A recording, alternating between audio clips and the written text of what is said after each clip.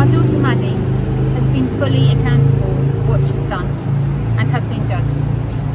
The court has heard that she didn't act out of any malice or disrespect, but out of fear, desperation and frustration at the lack of government action in the face of multiple crises.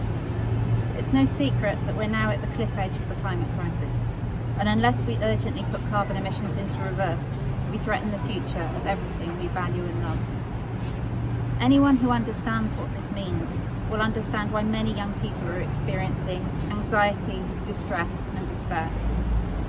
My daughter's action has been headline news. She's been publicly belittled and scorned. Meanwhile, the government is failing in its duty of care to all our children, young people and future generations by prioritising the interests of institutions which are contributing to climate breakdown, a fact which should make headline news every day.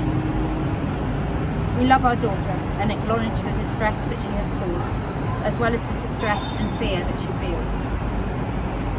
She has angered and horrified many people, but her intention was to make the point that the future of our country, our NHS and humanity is worth standing up for.